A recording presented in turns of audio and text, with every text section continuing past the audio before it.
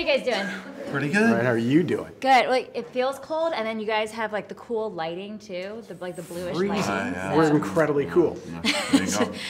That's the theme of this, So we don't wilt. this movie. It's just so cool. I'm trying to think of a quote for the movie, and I was thinking of using the word cool. Cool. It is cool, right? It's like a cool family, cool characters. In the words of Junior, cool. What was the coolest thing that you thought was cool about the movie when you first read the script or were introduced to the characters? What I thought was cool is taking someone like a Nick Stoller with his live action background with comedies and sort of putting that, after reading a script, into the world of animated feature filmmaking, which of all the films I've made, they've all been great experiences, but I thought something a little bit new, a little bit fresh, somebody from that world would be great and invigorate our world of animated storytelling. I did like the modernism of this animated film. My favorite part was when the two wolves say, "We're gonna raise her to be a strong and independent woman." Like, yes, it's like a modern take on animation, right? Yep, that's true. That's a nice thing about Key and Peele too, which was an improv line, by the way, when they were recording. Just super fun and funny, but right on it, right? We're gonna raise her to be a strong, independent woman. It's funny, I don't know any women that aren't strong and independent. And I never have. It's still shocking to me that I've never known a woman that wasn't strong and independent. And especially my kids. Right, you're surrounded by so many women too. Yeah. So they're all very no, strong they're and really. It's just my experience has always been that. As a parent, is this film just like all too relatable? Yeah, well, you know what? Yeah, I mean it's relatable in some ways. I mean, I think I'm in a better position now as a parent than I used to be. I mean, I've tried it a few times, and this round is I'm a lot more available. My career isn't something I have to think about or carve out. It exists. I do this for a living.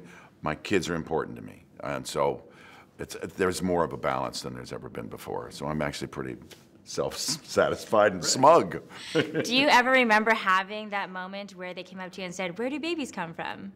If so, what did you tell them? Sure. What did you tell them? Well, depending on how old they are, you tell them one thing. But mostly it's like, well, when two people really enjoy each other and they're in love, a child is a reflection of their love, and a baby's always a blessing. So that's... So you never actually said the Stork story? I think I forced the conversation on my son, knowing I was supposed to. Well, there's some things I have forced on them, yeah. Yeah, which didn't go so well, and he wasn't that curious anyway. No. And then my daughter, I think, started asking when she was like 3.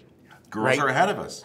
So then did you tell her the Stork story, or did you actually explain to her? Or were you like, "Mom, you take it"? You only need so much information at different ages. Right. So age-appropriate response, which is babies come from two people who love each other. Yeah.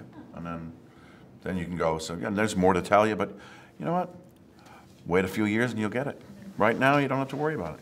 Okay, so let's talk about Hunter. So my favorite part is when he says "bah" and then like drags on. They certainly do some very interesting. I did do that. Yes, I did. I went on for quite some time. So do you actually like go on for a really long time, but they make it shorter? They cut it where they want?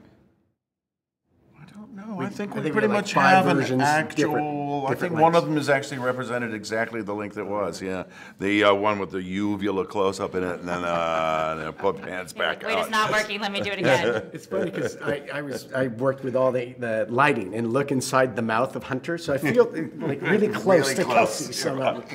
Yeah. I've seen inside your mouth. It's not your real mouth. Very deep. Yeah, I've chosen the lighting. Very interesting stuff.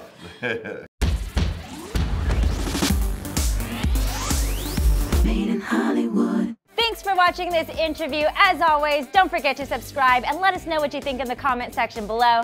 For the next Made in Hollywood interview, click right here. Do it. Click it.